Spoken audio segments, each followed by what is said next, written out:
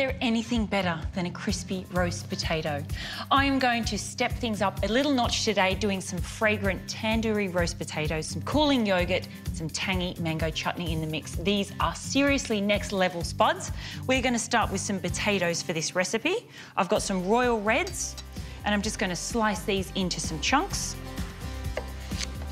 You could cut these into wedges, or I like really random shapes.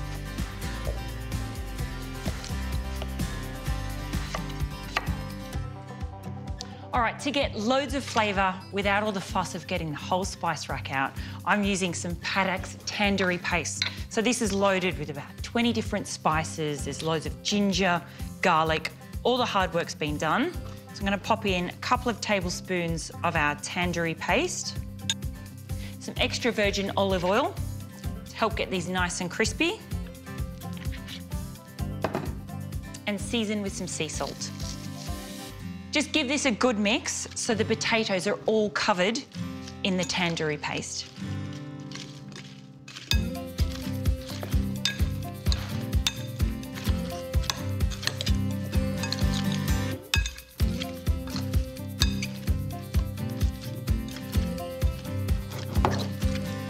All right, they are looking good, smelling good as well. Potatoes and spice are best friends. Potatoes will just take on any flavours that you put with them.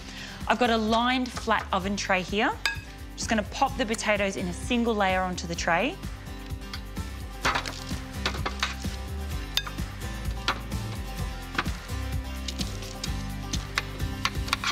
Spread them out, give them plenty of room to get nice and crunchy in the oven.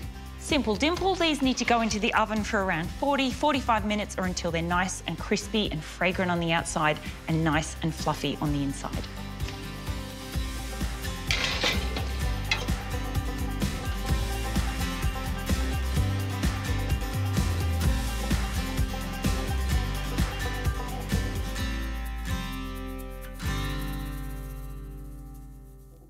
The smell of all of the spices is out of this world. They've completely come to life in the oven. Let's have a look.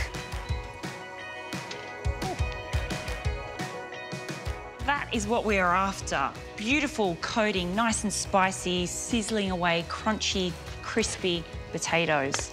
Pop these straight onto a serving plate.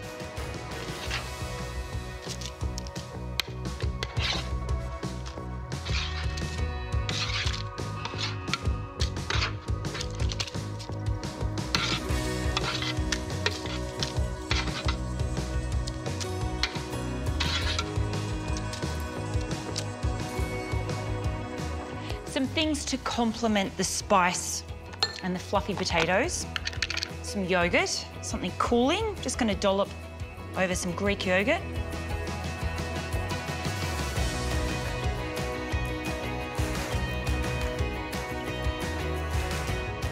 For something tangy, I've got some Paddocks mango chutney. If you think about this, it's almost like loaded fries, but instead of, things like cheese or sour cream, we're just adding a little Indian flavour to our loaded potatoes.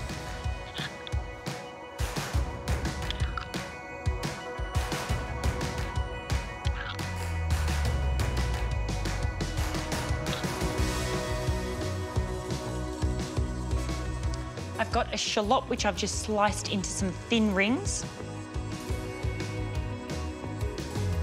Just scatter that over.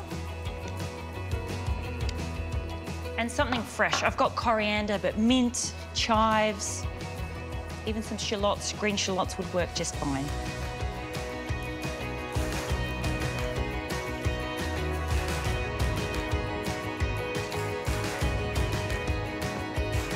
All right, so many flavours and textures going on here. I highly recommend you spice up your next batch of spuds. That is my tandoori roast potatoes with yogurt and mango chutney. This is full-on Flavour Town, made so simple with a little help from Paddocks.